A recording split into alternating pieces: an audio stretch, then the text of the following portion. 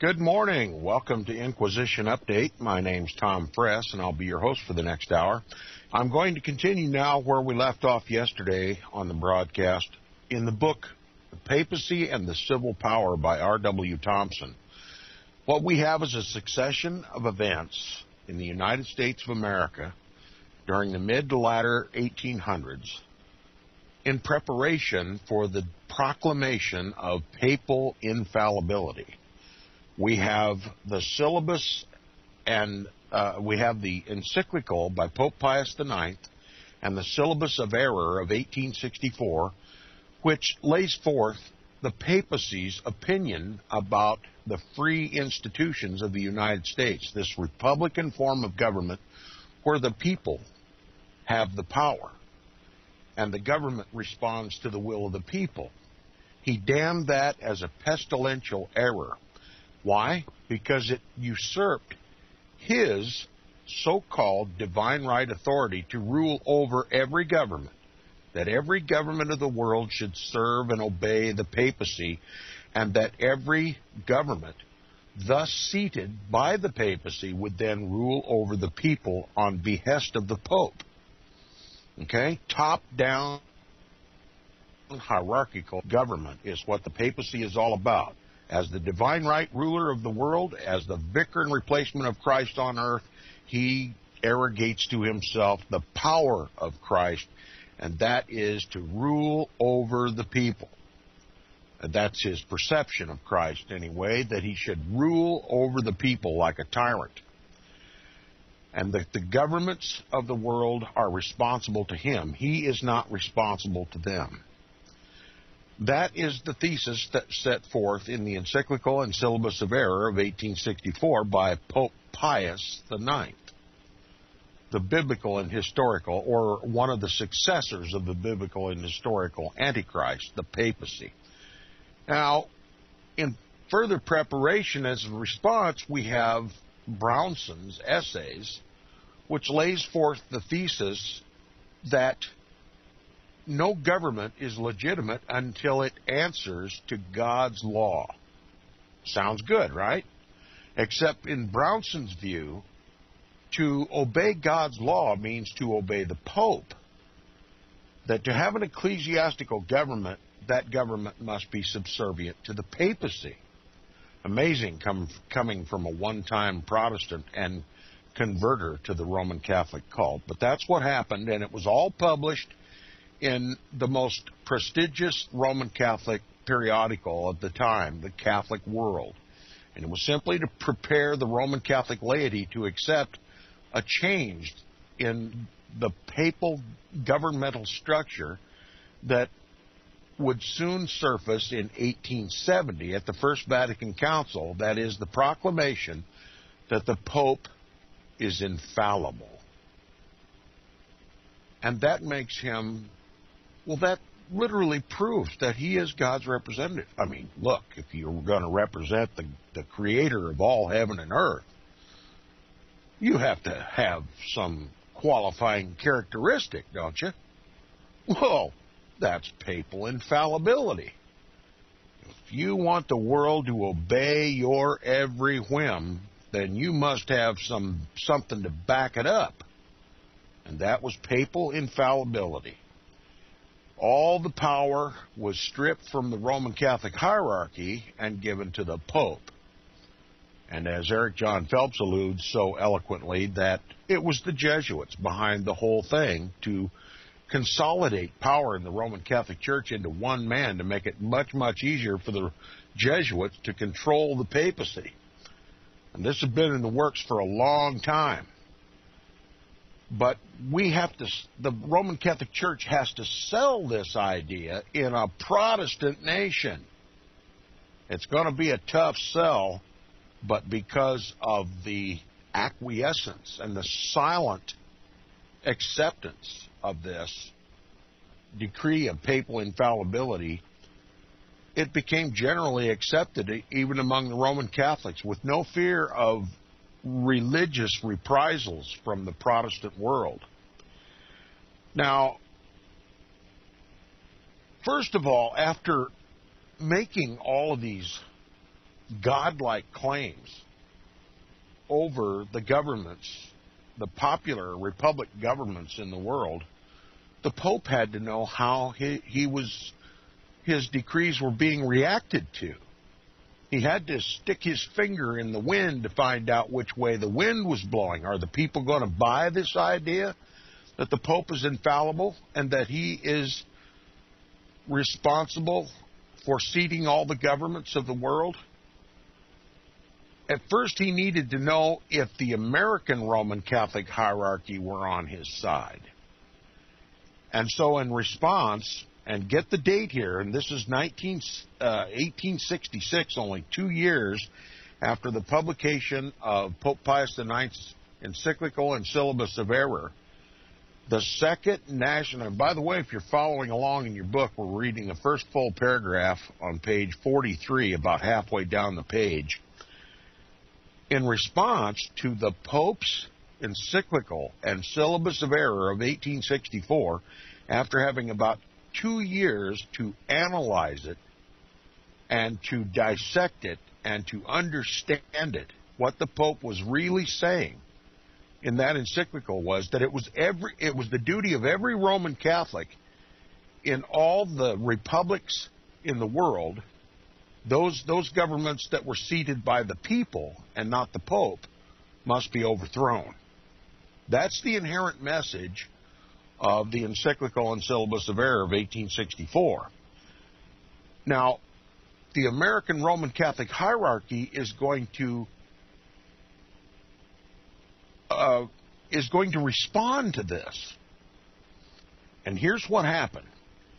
It says the Second National Council of the Roman Catholic Hierarchy of the United States met at Baltimore in October of 1866, nearly 2 years after the encyclical and syllabus was issued. Now, before I continue, I want to remind my listeners that Baltimore is in the colony known as Maryland. It was the only Roman Catholic colony in the colonial period. And it was Baltimore where John Carroll, the Jesuit priest, the United States got its first Roman Catholic archbishopric. And John Carroll was the Jesuit priest, John Carroll, was its first archbishop. Now, John Carroll was a very, very powerful and influential Jesuit priest in this country. And the entire Carroll family was very instrumental even in the foundation of our government. Even the Carroll family donated the land for what sits where the capital of the United States sits. And John Carroll was the founder of the first Jesuit college in this country, Georgetown University. Very, very powerful. So Baltimore represents here the very start of Roman Catholicism in the United States of America. And we learned all these things, if you recall, if you're a regular listener, we learned all these things from a Roman Catholic book. It was written by a Roman Catholic, and it was written expressly for Roman Catholics, where it lays forth the responsibility shouldered by the Carroll family in establishing our seat of government, our national seat of government in the country, and what role John Carroll played. So Baltimore has always been a seat of Jesuit power in this country. And so where better for this National Council of the Roman Catholic hierarchy to meet than in Baltimore, Maryland, the heart of Roman Catholic power in this country, to respond to Pope Pius IX's encyclical and syllabus of error. They chose Baltimore, Maryland, and they met in October of 1866, only 2 years after the Pope's encyclical and syllabus were issued. Continuing now, it says it was composed of 7 archbishops and 40 bishops, besides a number of the superiors of religious orders, and was presided over by Archbishop Spalding, obviously a successor of John Carroll, It was presided over by Archbishop Spalding of Baltimore as the apostolic delegate. Now, this guy, as an apostolic delegate, is the very person of the Pope. He is the Pope's representative. And an apostolic delegate, when he says something, is to be as though the Pope spoke it. He speaks with the authority of the Pope. So we have, in a sense, the Pope attending this National Council of Roman Catholic Hierarchy in the United States in Baltimore, Maryland, in the person of Archbishop Spalding, the apostolic delegate. It says it was presided over by this Archbishop Spalding of Baltimore as the apostolic delegate representing the Pope, and thus giving to the assembly as much weight and influence within its jurisdiction as if the Pope had been personally present. All right, so this is a big deal they're doing here in Baltimore. After all, they're responding to the voice of their God, who just damned our Republican form of government and wants a response from the Roman Catholic hierarchy in this country, issued from the most powerful city, Roman Catholic city in the nation, how they're going to respond to Pope Pius IX's demand that free governments be overturned. And it says, in theory, it represented the great body of the Roman Catholic laity in the United States, but practically it took no note of them or of their opinions. And anybody who knows anything about Roman Catholicism knows that the Roman Catholic laity have no say in the government of their church. They simply obey. But remember, they're in a Protestant nation. They have to make it look like the people have some say, because that's what this nation is all about, the people power. But it was a pretense. And who attended that council was not the laity of the Roman Catholic Church, but the Roman Catholic hierarchy. And it says it was assembled for a special work, to respond to the encyclical and syllabus, and it did it to the, quote, great comfort and consolation of the Pope, unquote. So this council responded affirmatively that, number one, they understood the very essence of the encyclical and syllabus of error of Pope Pius IX, and they were going to comply with it. All right, it says it would have been unnatural for him, that is the Pope, to have felt otherwise, as great comfort and consolation, which we referred to. It would have been unnatural for him to have felt otherwise, at thus seeing the ranks of the papal army here in the United States closing up, and at knowing how well he had succeeded in inaugurating a conflict between the imperial dogmas of the papacy and the fundamental principles of the American government. He's starting a war. Pope Pius IX is starting a war between his form of government, hierarchical, dictatorial, and tyrannical, against our government, a government of, by, and for the people. In other words, he's putting into practice what he preached in his encyclical and syllabus of error. And the Roman Catholic hierarchy in this country are responding favorably to his demand that our government be overthrown and a Roman Catholic hierarchical government in its place, one that would respond first and foremost, or rather only, to the papacy. Now it says in the pastoral letter issued by this council, the relation of the Roman Catholic Church to the government and laws of this country is discussed. Now, obviously, that's the whole purpose of this council. Now, it says there is a tone of ecclesiastical authority and command employed by its authors, which tends to show an impression existing in the minds that they were addressing an auditory not accustomed to question, their authority or controvert their propositions. In other words, the council expressed itself in the very way that it was demanded of them that they do express themselves. Authoritative. No room for debate. With ecclesiastical authority as though it were the voice of God, see? No debate about this.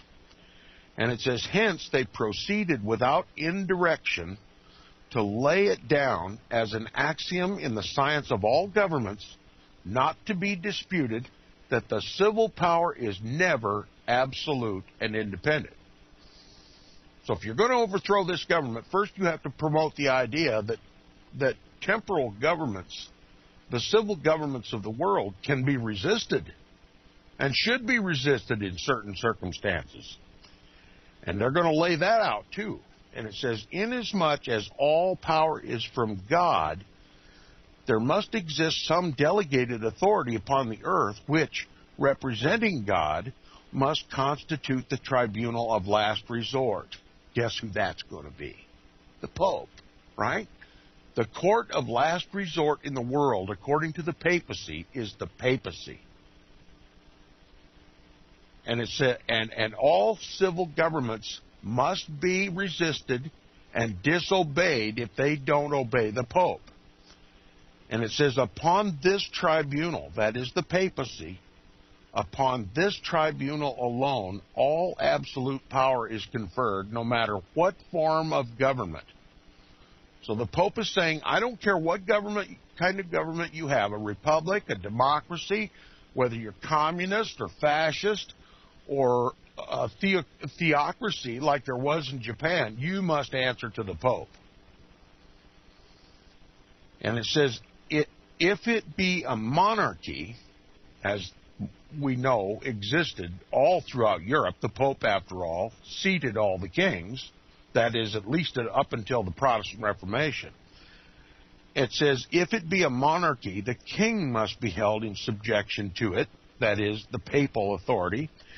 And if a democracy, the people must be taught that it is above them. With this as the beginning point of their theory, substantially expressed, though not in these words, they declare that obedience to the civil power of the government, quote, is not a submission to force which may not be resisted, nor merely the compliance with a condition for peace and security, but a religious duty founded on obedience to God, by whose authority the civil magistrate exercises his power. Okay, so it's laid out. It's laid out for us. The civil power is not a power that cannot be resisted and should not be resisted under certain circumstances. And that the power of the civil magistrate is subordinate and delegated power, they insist, and must always be exercised according to God's law. And you have to understand that coming from the papacy, that means it must be according to the Pope. And therefore, in prescribing anything contrary to that law, the civil power transcends its authority. In other words, it goes too far and has no claim to the obedience of the citizen, because it never can be lawful to disobey God, or as a necessary and logical result, those to whom, as custodian of his power on earth, he has delegated the divine right to govern. Founding their theory of government upon this idea, they proceed to show how differently the principle operates in the Catholic system and in the Protestant system. Now remember, we're talking about this council is going to discuss the difference between a Catholic form of government and a Protestant form of government that currently existed in the nation.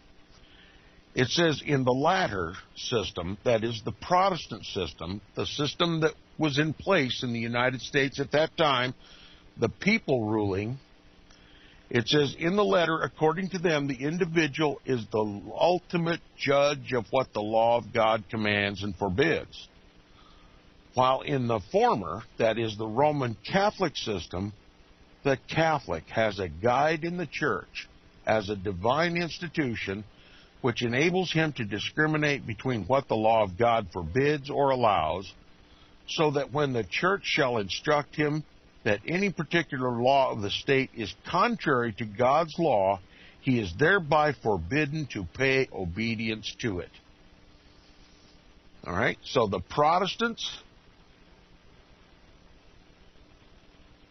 go get their brains and their Bibles, and they reason from the Scriptures how they should govern themselves according to God's law. That's not good enough for the Pope. No, the Pope wants a hierarchical system where he is the replacement of God on earth and he dictates. That's the difference between the Protestant system and the Roman Catholic system. And they acknowledge this in their response to Pope Pius IX. And it says, according to the Protestant system, in their opinion, the state is exposed to disorder and anarchy, because the authority by which it is governed has no warrant for its character as divine. In other words, the Protestant system cannot claim a divine origin. Only the Pope can claim a divine origin. And it says the reverse, they insist, to be the case of the Catholic system. And therefore, because it has this divine authority in the church and not in itself, the state is bound to recognize the Roman Catholic Church as the sole depository of the delegated power to decide what laws shall be obeyed and what laws disobeyed, for the obvious reason that the world, in order to obey God, must recognize that church, the Roman Catholic Church, that is the Pope and his hierarchy, quote, as supreme in its sphere of morals, no less than dogmatic teaching, unquote. So what we've just seen here is the very essence of the New World Order. And it's simply a mirror image or a continuation of the Old World Order that was overthrown by the Protestant Reformation. 1798, Berthier rode into the Vatican, took the papacy off his throne. He was no longer a papal king. He was no longer a king commanding the kings of the earth, ruling over the kings of the earth. The Protestant Reformation was well underway, overthrowing the papal governments that ruled the nations.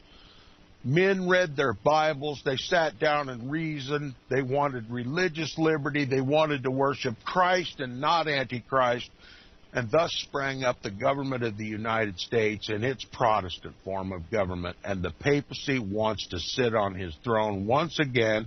And he's going to rely on the Roman Catholic hierarchy of the United States to get it done.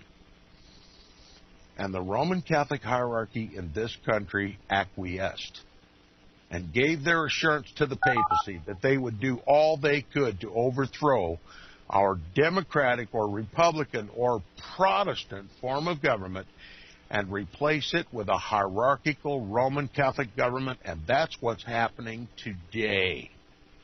That is what's happening today. And if you can't see the changes that are being made in this country in that context, then I'm afraid you've misunderstood what's really happening in this world. This is a fulfillment of Bible prophecy.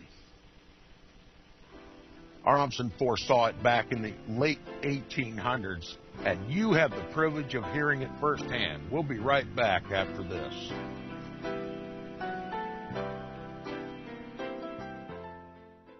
The Pope has established the moral obligation of the Roman Catholic hierarchy in this country to overthrow our Protestant form of government. He's made it a matter of moral dogma that you must overthrow this heretical government. It's a government of, by, and for the people, when the people should be ruled. They should not be the rulers. That the Pope must have all the authority in the country, not a government seated by the people. The Pope is the one who seats the kings of the earth, That's the 2,000-year history of the Roman Catholic Church. The Pope seats the kings, and it's no different in the United States today as it was in Europe in the Dark Ages. When you go to the polls to vote for the President of the United States of America, you're voting among a field of people who have been picked by the Council on Foreign Relations, which is run by the Knights of Malta and high-level Freemasonry. They all work for the Jesuit General. The Jesuit General picks all the candidates for presidency, both Democratic and Republican. Okay, the Pope will not be put out of the political system of this country. And so when you go to the polls, you vote for one of two papal picks. You can pick whichever one you want, Democratic or Republican. He is sworn to obey the Pope. And if he doesn't obey the Pope, he's JFK'd.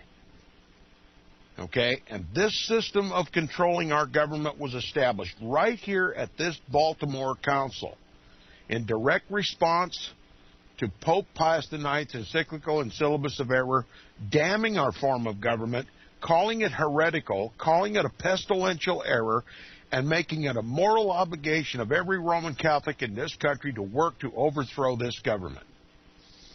And in the meantime, set up a shadow government called the bishoprics.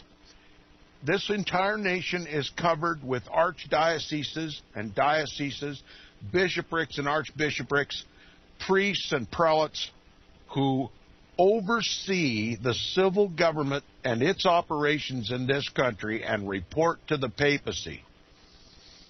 And when any political person in this country, no matter what political office he holds, if he gets out of line, the local bishop goes into action, energizes the Roman Catholic shadow government, and they overthrow that administration and put someone in there that's friendly to the papacy.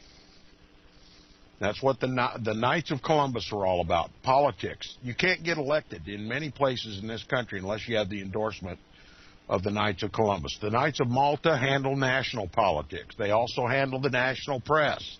They also handle the banking in this country. So if any renegade Protestant got an idea to run for high political office in this country, he'd come under a smear campaign like you wouldn't believe, and it would be splattered all over the mainstream media. They would demonize him in any way necessary. And that's how the shadow government works in this country. A shadow government that was established in Baltimore, Maryland, the same place where this council is met to assure the Pope that they get it and they're going to overthrow this government no matter how long it takes. The only caution they have to do is to make sure that they don't raise the suspicions of Protestants. It has to be done clandestinely, it has to be done gradually, and it has to be done effectively. And we're in the end game now. This is the end game. They're ready to overthrow the government. And they have largely already. If you've done any study on the Patriot Act and compare it with Roman Catholic canon law, they're twin sisters. All right? Your constitutional rights were just completely stripped when they passed the Patriot Act. And this is the Roman Catholic machine that's doing this. Now, the author continues, it requires no pause for reflection to see how directly a Roman Catholic form of government thus constructed would conflict with the existing civil institutions of the United States. Nor do we need a prophet to tell us that the establishment of such a system here would be followed by their immediate destruction. There's your Inquisition update. I mean, it sounds to me like R.W. Thompson even foresaw Inquisition in this country. Listen to what he says. We don't need a prophet to tell us that the establishment of a Roman Catholic system here in the United States would be immediately followed by the destruction of Protestants. That's what he's saying. And he said to permit a church, any church, and I will add the words particularly the Roman Catholic Church, to decide upon the validity or invalidity of our laws after their enactment, or to dictate beforehand, as they do in Washington, D.C. today, what laws should be and should not be passed, would be to deprive the people of all the authority they have retained in their own hands, and to make such a church the governing power instead of them. How prophetic is this book? That's just exactly what has happened. He continues, he said, yet understanding this perfectly well, and evidently contemplating the time when they might possibly be able to bring about this condition of affairs, that is, the replacement of our government by a Roman Catholic government, these papal representatives there met in Baltimore directly assail a principle which has been universal in all our state governments from their very foundation, that which regulates by law the holding of real estate by churches and other corporations, and requires them to conform in this temporal matter to the statute laws of the states. To this there could be no reasonable or just objection had they invoked the rightful power to change, alter, amend, or even to abrogate the obnoxious laws, for this would have been only the exercise of the admitted right of free discussion, secured as well to them as to others. But they manifestly had no such idea in view, inasmuch as according to them that method of procedure belongs to the Protestant and not to the Catholic system of government. To exclude the impression that they design to look to any other authority than that of the papacy for the relief they seek, they take especial pains to say that they are, quote, are not as yet permitted legally to make those arrangements for the security of church property which are in accordance with the canons and discipline of the Roman Catholic Church, unquote. That is, that the canons and discipline of their church, issued from the Vatican at Rome by the Pope and the Roman Curia, are not permitted to override or nullify the laws of the states. The plain import of this is that all the laws of the states concerning the rights of the Roman Catholic Church and regulating the manner in which regulating the manner which it shall hold and enjoy property have no claim on the obedience of the Roman Catholic citizen, because they are not in accordance with the canons and disciplines of the Roman Catholic Church and the papal decrees. Such a system of government put into practice, in practical operation, would amount to this, that conformity to the canons and disciplines of the Roman Catholic Church would be the test of all laws, and none would be binding except those pronounced obligatory by the Pope. The divine right of the Pope to govern the people through his hierarchy would be fully recognized, and the right of self-government would be at an end. So there you have it. We have one example where the papacy insists that it not be bound by the civil laws of this government, particularly where it pertains to the property owned by the Roman Catholic Church. The Roman Catholic Church has subsisted and has grown to incalculable power and wealth based on a system of works. That is, by indulgences and by penances, the laity of the Roman Catholic Church can win absolution for their sins.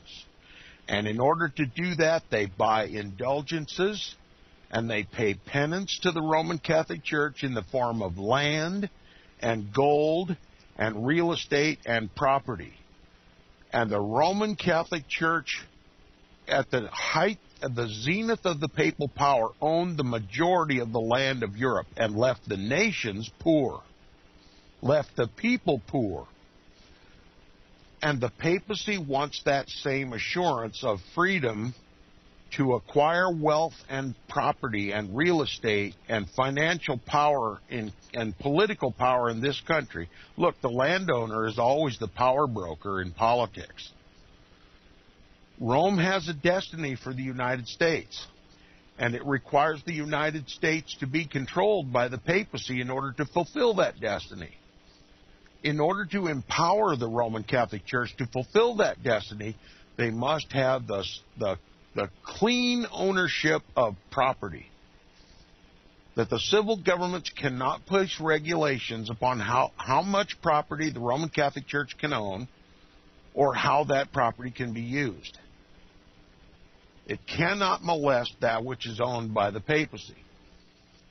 So if you stop and think about it, the demands that the Roman Catholic Church made on our government,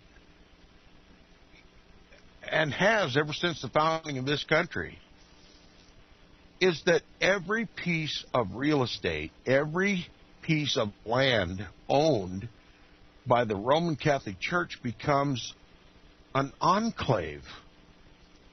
The civil power has no authority over it. Do you know the threshold of a Roman Catholic Church cannot be broached by a police officer unless he's invited by the ambassador of the Pope, local priest? It's an asylum.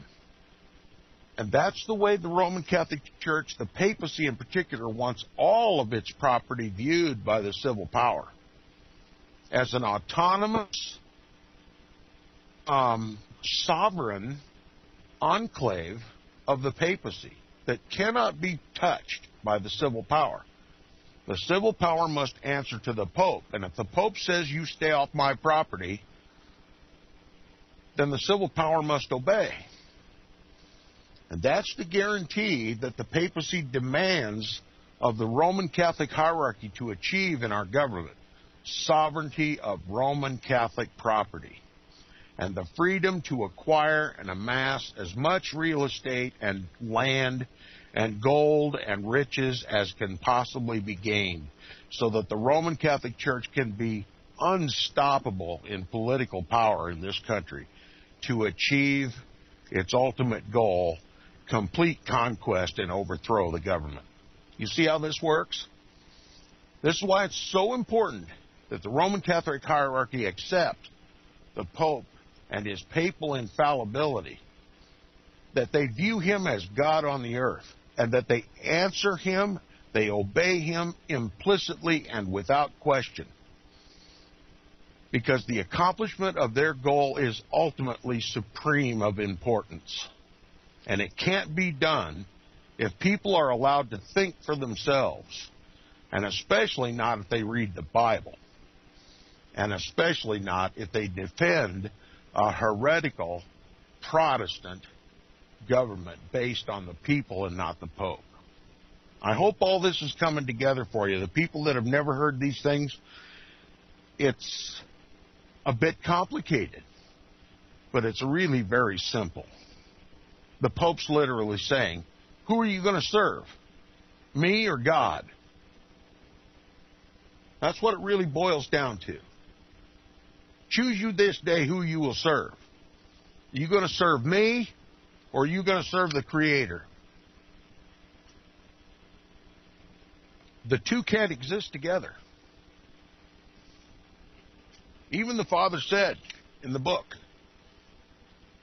he that is not with me is against me. It's black and white. And the papacy is black. And this book proves it. Now he continues, he said, the right of holding real estate and accumulating large wealth after the manner of the Roman Catholic Church and the monastic orders of Europe, the American hierarchy regard as of so much importance to the success of their ecclesiastical organization that this Baltimore Council declared that to withhold it is to deprive their church, quote, listen to this, of a necessary means of promoting the end for which she has been established, unquote. The Roman Catholic Church was established in this country to promote a necessary end for the papacy. that is total domination. And it can't do it if the civil power can molest or confiscate the church's property and strike a blow at the very power base of the papacy here in America. He said they declare that, quote, she, that is the Roman Catholic Church, cannot accept the principles upon which American laws are based without departing from her practice from the beginning, because they are the expression of a distrust of ecclesiastical power. In other words, the Protestant government of this country is in rebellion against the ecclesiastical power of the Roman Catholic Church. They're inherently incompatible. If the papal system is going to succeed in this country, the Protestant system has to be destroyed. And it says, and to leave no doubt whatsoever about their meaning, they insist that the states have no more right to impose on their church, the Roman Catholic Church, a system of holding her temporalities, which is alien to her principles, that is, the Roman Catholic Church principles, then they have to prescribe to her the doctrines that she teaches. And they solemnly enter into their formal protest against all such legislation, notwithstanding the laws they protest against exist in all the states, and embody a principle deliberately considered and approved by the American people. It is incompatible, they say, with the full measure of ecclesiastical or religious liberty to deprive them of the right of holding whatsoever amount of real or other property they may acquire in the United States by purchase, by device or gift, and of governing it by the laws of the popes or their own enacting independently of the laws of the state, to which all Protestant churches and people pay cheerful obedience, thus showing that they would have each archbishop within his episcopate, and each bishop within his diocese, and each priest within his parish, a temporal prince with the scepter of royalty in his hand, although he might not wear its crown upon his head. In other words, the demands that the Roman Catholic Church is making upon our government regarding the real estate and property holdings of the Roman Catholic Church makes every Roman Catholic hierarch in this country a local prince. Do you understand what I'm saying? That each bishop, being a representative of the Pope and an agent of the Pope, is a local landholder for the Pope. And he's untouchable, both he and the property of the Roman Catholic Church that he oversees and controls is untouchable by the civil power. You remember I was talking about each piece of property of the Roman Catholic Church being a sovereign papal enclave in this country, completely independent of the United States and untouchable by its government or its laws. That's what he just said. That each archbishop, each bishop, each priest of the Roman Catholic Church is a temporal prince. And nobody has more power than a temporal prince except his king. And who is his king? The Pope. You know, Bible describes Jesus Christ as the Prince of Peace. And no one has any authority over that prince but the Father only. So take it for what it says. Under the Roman Catholic system, every Roman Catholic hierarch in this country, right down to the local parish priest, would be a temporal prince of the Pope, not answerable to any civil law, untouchable by the people or by the government. Now is the concept of a shadow government becoming more tangible in your mind? That the Roman Catholic Church is indeed a tangible, visible, although hidden in plain sight, shadow government. It's a nation within a nation. It's a sovereign nation within a sovereign nation. The one nation answers to the people of this country. The other nation answers to no one but the Pope. Now it says, one would expect to see in a document of this kind a statement of some serious grievance against which relief was sought, something that would at least excuse, if not justify, the attempt to introduce into our government a foreign element of authority above the people. But the only practical results complained of here are, first, the taxation of the Roman Catholic Church property, and second, an attempt made by the state of Missouri after the end of the rebellion, that is the Civil War, quote, to make the exercise of the ecclesiastical ministry depend upon a condition laid down by the civil power.